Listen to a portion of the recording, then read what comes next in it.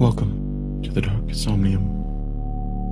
This story is from the Reddit user Black Eyes 1 on the Nosleep subreddit, titled, "You Should Always Show Love and Respect to the Hackers."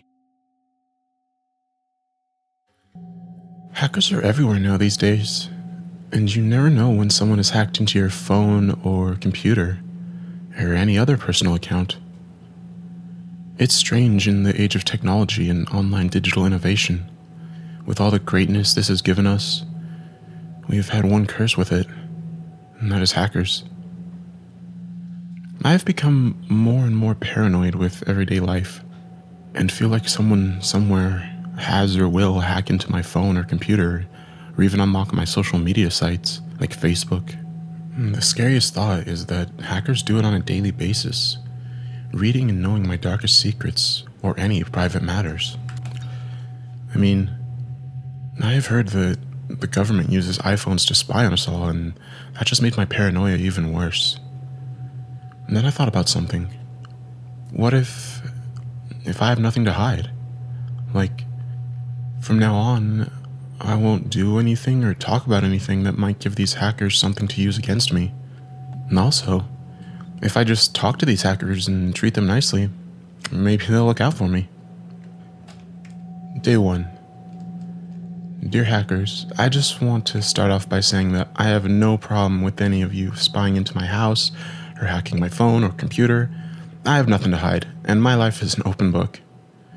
Today, I went to work, and I'm sure you hackers know that I work in an insurance company, as I'm sure you have hacked into my company so many times. And if you want to take some money out of my account, please take some. I have more than enough money. I'm also sure by hacking into society's CCTV cameras, you have seen me walking around on my own. I don't have many friends. I like to watch movies on my own and read a good book. But mind you, recently with the paranoia, I cannot concentrate to even read a book. You hackers make me feel so paranoid. If you're watching me right now, please protect me. Day 2. Dear hackers, I want to ask you for your forgiveness, and not to punish me by hacking into my bank account and maybe rinsing me out or making up false files against me. I'm sure you hackers can do that. I'm sure by you lot hacking into my workplace's CCTV cameras, you have seen me staring at a woman. I'm also sure you have seen me masturbate sometimes in the men's bathroom, with no one else around. I should have told you a lot about this. Please don't punish me. I'm not quite popular in life outside of work or inside of work. I'm sure by now you know that some of my coworkers bully me and pick on me. I don't want to ask you to hackers to destroy their lives, as that will make me look bad, but do you guys ever get bored going into people's private lives and knowing things that most people won't know? I wonder what you hackers know about some of the rich and famous members of our society. Day 3. Dear hackers, I want to show you more about me, so I have decided to take off my clothes and show you a lot of what I look like naked. I don't have the best body and I don't exercise much. I hope you hackers appreciate and respect what I'm giving you. Also, because I have so much love and respect for you hackers out there, I have made it a custom to kiss the CCTV camera or any camera outside on the street if I can reach them. I'm trying to show you a lot of love and respect. I hope up to now you hackers haven't found anything against me. I hope no one of you hackers will try to mess with my life. Day 4. Tonight, hackers, please forgive me with the way I reacted with my mother when she came over to my flat. She's always nagging and expecting things of me, but I'm not interested in things like relationships or trying to step up in life. You hackers most probably have seen by now, I shouted at her. Can I sincerely say to every hacker that had heard me shout at her to please forgive me, as I feel I have reacted badly. You probably have something against me to use against me. I feel petrified and extremely unnerved. Please, hack my computer or my phone and tell me that you forgive me, please. I have been begging for like an hour for you hackers to do that, but you hackers do nothing. Are you hackers displeased with me? Are you going to try to destroy my life now? I'm so sorry. Day 5. Dear hackers, all of you hackers can go fuck yourselves. None of you are God. I am consistently paranoid of something being hacked, stolen, or replaced, and I don't care anymore. Do your worst. Destroy my life. I would rather be destroyed than be a slave to you lot. I have tried showing respect and trying to show a level of courtesy for what you hackers can do, but none of you do anything back to show me great appreciation. Go fuck yourselves and go kill yourselves, you creepy hackers. Spying on people's lives, maybe because you lot have no life. I bet you lot just a bunch of weak losers who have become so strong behind a keyboard. Well, I don't need a keyboard. I'm strong enough to live life in the real world. Day 6. I'm so sorry about last night. I became rebellious, and for a moment I thought I was bigger than all of you hackers. I don't know what came over me. I know you hackers are always watching us, low, pathetic people. You can empty our bank accounts, change our online social media to something else, and read as well as spread each of our text messages and emails. Yet, I became rebellious. I thought I was bigger and could fight against you hackers who can hack into every fabric of society. Please forgive me. It's just that I want to reply. I have, unlike most people, shown you hackers such respect for your skills. I have decided to punish myself, and I got a few homeless cats and dogs from the street. I cut them open and I let them bleed on me. I hope I have given you hackers good enjoyment for watching me being covered in animal blood. I hope you forgive me for my stupid ways, and on my flat wall I have written "Beware hackers" to remind myself that, and others who have come into my flat, that you lot can control anything. I also would like to admit that I do get uneasy when I feel like there's a lot of eyes watching me. It gives me such pressure. It's only been a couple of days where I have decided to accept that hackers are powerful and are everywhere, and I have tried to behave, but I am struggling.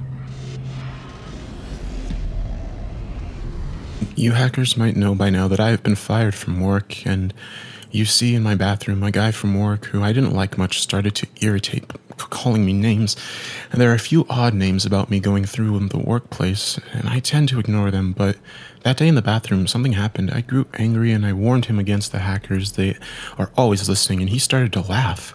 As he was laughing, I headbutted him right to the ground, and I repeatedly punched him. He was out cold. The security guards came onto the scene, and I was fired from my job. It's weird. I have given a good solid 10 years of good work to my job, and they just fire me without hearing me out. You hackers must know my pattern of work. It's usually in some call center or insurance company, and I could never find any other type of work.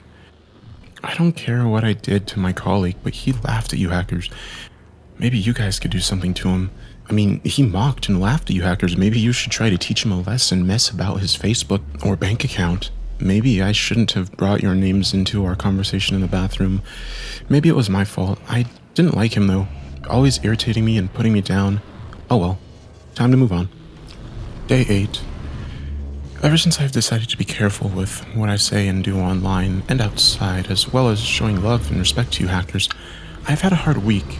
And I've decided, as you hackers will know, that I have gone online and on dating websites.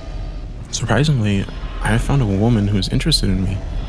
And we have the same interests in conspiracy theories and talked about what high-skilled hackers can do. She was really interested in me, and I can't believe it. We both want to meet each other, and I might not be talking to you hackers for a few days. Day 20. It's all going so well. You hackers might know by now, by controlling and seeing everything through the CCTV cameras all over society, that I had went on a couple dates with this woman. We enjoyed going to restaurants and did what loved up couples do. And then she wanted to see my place, and I tried preparing her about how the hackers are everywhere and how they can see and know everything. And I tried explaining to her by complying with the hackers and not doing anything bad or showing respect to the hackers, they may be forgiving and maybe even offer some sort of protection. And she was smiling until she came into my flat and saw the dead animals, and it wasn't smelling so good, and she freaked out by the blood writing on the wall, and she was an animal lover, so she wasn't pleased to see the dead animals, and she started to cry, and she said that she was going to report me, and I kept trying to explain to her about the hackers. She looked so confused as these hackers were, and I explained to her that even though I comply, as they are always watching and listening, then they might be nicer to me. My girlfriend didn't understand, and she just started to criticize me, and I warned her. I warned her about the hackers, and she swore at the hackers and angered me. I pulled her hair, and I beat her, and then I grabbed her a knife, and she was unconscious, and I bled her with the knife. The hackers know what I did. I'm going to phone the police and explain to them as to what has happened. I'm sure they will understand. With the hackers and everything, they will understand.